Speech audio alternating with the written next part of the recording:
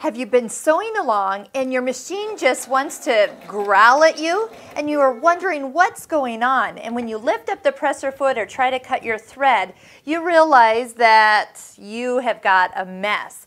On the back side here is actually your top thread. I have white thread in my bobbin and the pink thread in the needle. So what's happening here, this is the classic example of not getting your thread in down deep into those tension discs. Whether it's come out while you're sewing, or when you threaded it, you didn't get it all the way in far enough, or you threaded it with the presser foot down with the tension discs closed.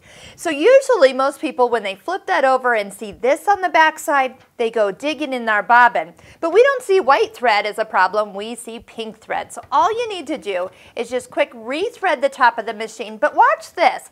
I hold the thread with my right hand while I let my left hand make sure that that thread gets sunk down into that tension area completely. That way that when the presser foot comes down, those tension discs close on the thread and I won't have those issues that we were seeing. Another issue that sometimes happens with this is that the thread is not in the take-up lever. So for some reason when we came back up here, we missed this little guy here.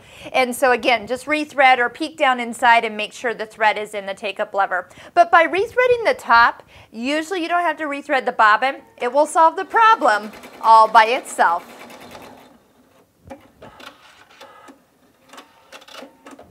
See? Perfect.